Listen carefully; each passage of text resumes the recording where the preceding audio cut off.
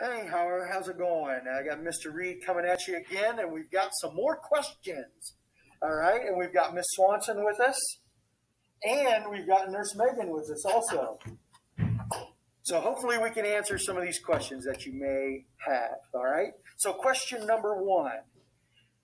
Can my other children still attend school while my student's class is being required to do remote virtual learning? That's a great question, Mr. Reed. Thank you very much. Absolutely. If your child hasn't been informed by Appanoose County Public Health or hasn't been called by Nurse Meghan, the rest of the family is not in quarantine or can actually go to school. Thank you. Perfect. Okay, so question number two. This is a two-part question. So our seventh grade students, are they in quarantine? And then the second part to that, can they attend extracurricular activities outside of school? All right, two questions come with two answers. Thank you, Mr. Reed. So no, your child is not technically on quarantine just simply by being a part of the seventh grade class and being sent home.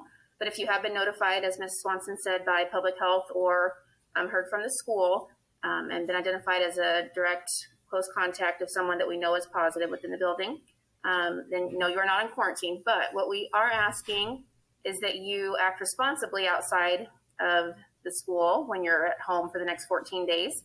So yes, you can still attend extracurriculars. We just want you to do so safely and responsibly. So make sure you're following the 4 W's, wearing a mask, watching your distance, washing your hands, and watching for symptoms. And as long as you feel well and you do the appropriate mitigation strategies that you probably dream about at night, then you're good to go. At any time, if you don't feel well, they'll listen to your body. Make sure you let an adult know, hey, I don't feel right, and make sure that's looked into and not brushed aside. That's all that we're asking as far as having you home goes. So. Perfect. Thank you. Number three, question three. How will I know if my child has been directly exposed to COVID-19 within the school? That is me. Great question. Well, you will have been notified by Nurse Meghan and or through contact tracing with the Iowa Public Department of Health. And so you will have been notified if you are a direct contact. We are obviously being very careful because of some of the things that we've seen. And I know there's going to be another question about that. So thank you, Mr. Reed. Thank you. And question, masks are required and are supposed to slow the spread of COVID-19. Then how did we end up in this situation? All right, another great question. So basically, I'm sure many of you are aware that the CDC never came forward with this type of a statement, and this was adopted by the Iowa Department of Public Health. And we work very closely with the Public Health Department, and we do follow all of their guidance. So with that, in an attempt to try to keep as many students in school as possible, it was determined that as long as both parties had masks on, if there was a positive, despite time and distance, that those individuals could remain in school and didn't have to quarantine.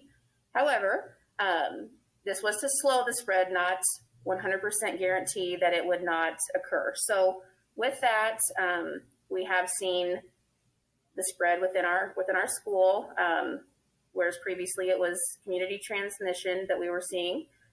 So that is how we got ourselves into this situation. Unintentionally, we've been so well for so long. So unfortunately, this is a hand that we've been dealt. So this is how we have decided to move forward in dealing with it. Okay. And so fifth question. I know there have been positive cases reported in the past. So why is this situation any different?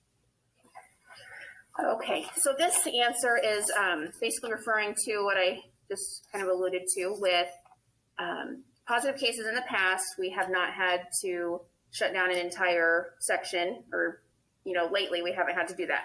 So what is different about this situation is the fact that based upon the evidence that we have in front of us, all the details about positives, pending tests, those who are currently homesick, who have gone homesick from school, just everything combined painted a pretty clear picture that it's highly probable that some transmission has and will occur within the school, or would have continued to occur had we not stepped in and made the decision that was made. So again, with respect for student and family privacy, we obviously cannot go into details about that, but just know that these decisions are not taken lightly in any way, shape, or form.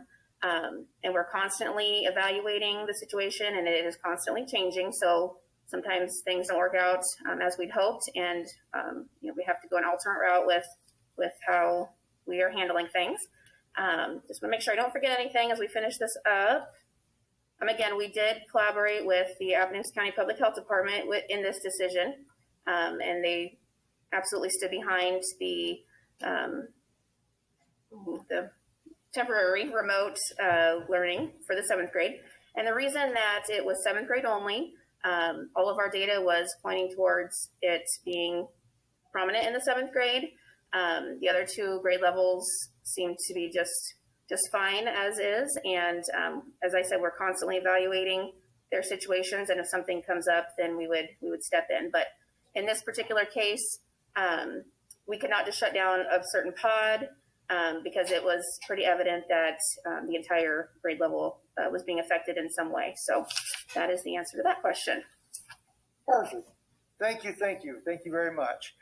Remember, Howard, we want to make sure that we're being responsible, being respectful, making healthy decisions. And if you have more questions, please do not hesitate to let us know. Thank you.